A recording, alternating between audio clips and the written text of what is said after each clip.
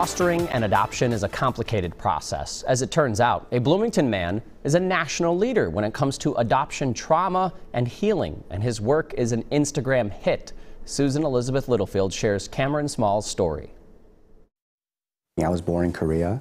I was raised there for about 3 years.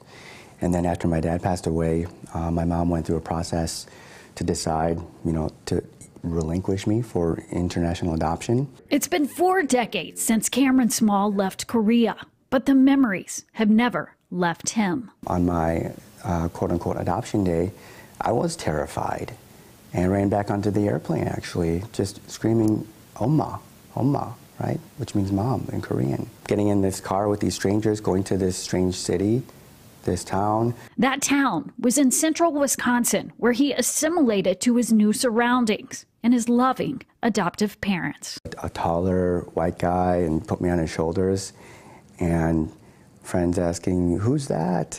Kind of instinctively or reflexively, "This is my dad, of course." Like, why would you even ask?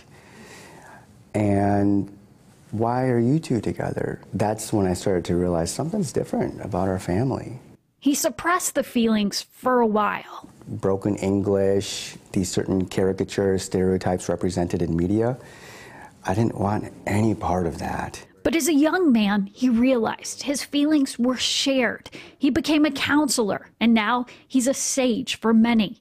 His mission? To address adoption trauma, and it's an Instagram hit. So that they grow up knowing that I have support here at home. Being able to use my voice and my sort of like unique background and experience and to say, hey, we're not alone, we can do this together, there's hope. Cameron's Wisconsin family is cheering him on. He has a thriving counseling practice out of Bloomington, and he will soon release his first book. I'm so thankful that my parents have kind of given me that gift of support, that I can kind of be freed up to share these resources with other people who might be needing it in a very desperate way. All because he leveraged his pain into giving others power. Thanks for stopping by for this conversation today. We're going to get to more of your questions. Susan Elizabeth Littlefield, WCCO 4 News.